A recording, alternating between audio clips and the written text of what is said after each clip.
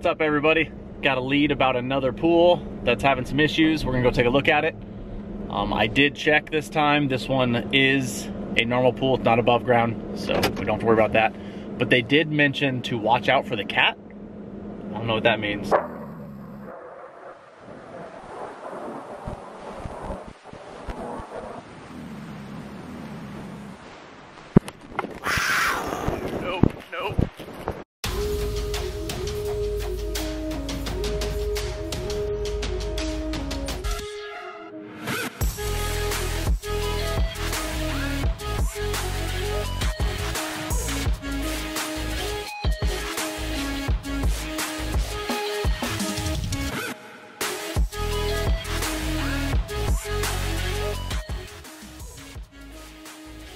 So we're currently on a pool that has a zone that has 5 cleaning heads popping up.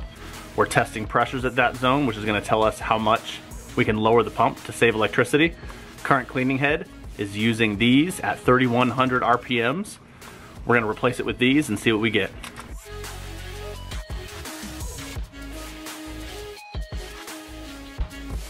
You can see the heads there.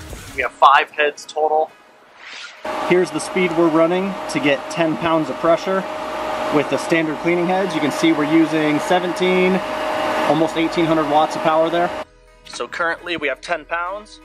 We're gonna swap it out and see what the pressure does. So I'll have you guys stick around and watch.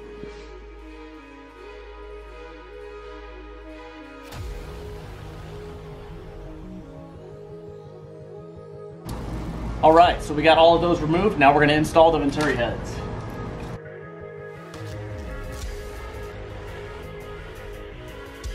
So with the Venturi heads installed, we're getting the pump fired up here. We're gonna watch this pressure gauge. Maybe 18.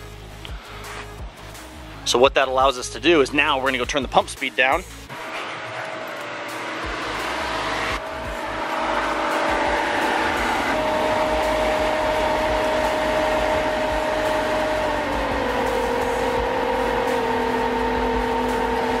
Let's see what 2,500's doing.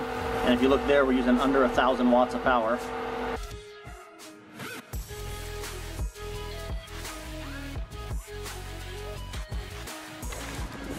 Boom, over 10. We'll call it good there. We could probably drop it to 2,400, but we got a good solid strong 10 there. So we were able to drop 31, 25, 600 RPMs, keep just the same pressures. So it's gonna clean better for less money. So by replacing this head with the Venturi head here, we're able to save about 800 watts.